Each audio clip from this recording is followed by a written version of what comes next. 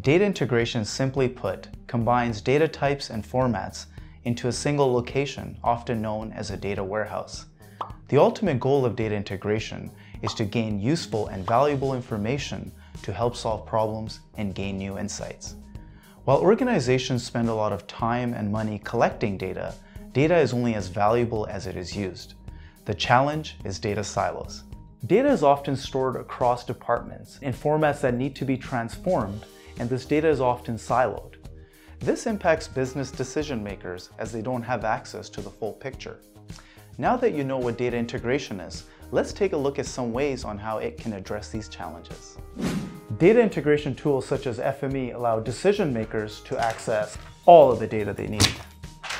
It also eliminates the manual effort of performing complex, repetitive tasks. And lastly, it eliminates the need for writing and maintaining point-to-point scripts. Now let's learn a little bit more about data integration through the use of fruit. Thanks, Sim. Now I'm going to show you what you can do with data integration using these fruits. We're going to be using FME, which is the software produced at SAFE, to connect and transform data, as well as automate the workflows. People who need the data can then access it while using the best fit-for-purpose applications, where, when, and how it's needed. So in FME, we have things called transformers, which manipulate our data and transform it.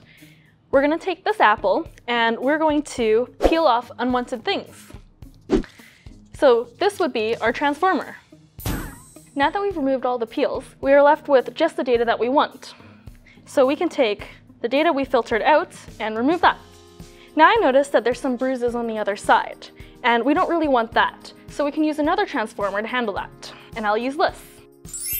Now that our data has been tiled down, we can remove pieces that we don't want, such as this bruise, and it's gone. Now we're going to do the same with the rest of the fruits.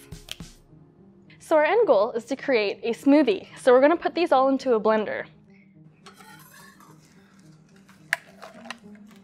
So we're going to be running our transformation with feature caching on, so you're going to see everything happening as it runs.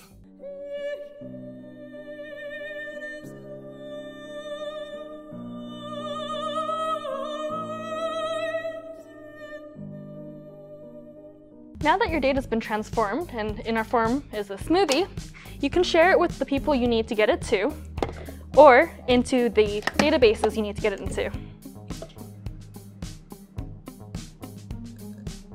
In this translation, we've created the same smoothie for everybody, but taking our source data, in the same translation, FME can create different smoothies for each person. And this is our example of data integration using fruits to create a smoothie. Back to you, Sim. I hope that was helpful for understanding what data integration is. Be sure to reach out for a live custom demo. See you later. Be sure to reach out for a live custom demo. We'll see you very soon. There's actually no berries in the video. Oh wait, really?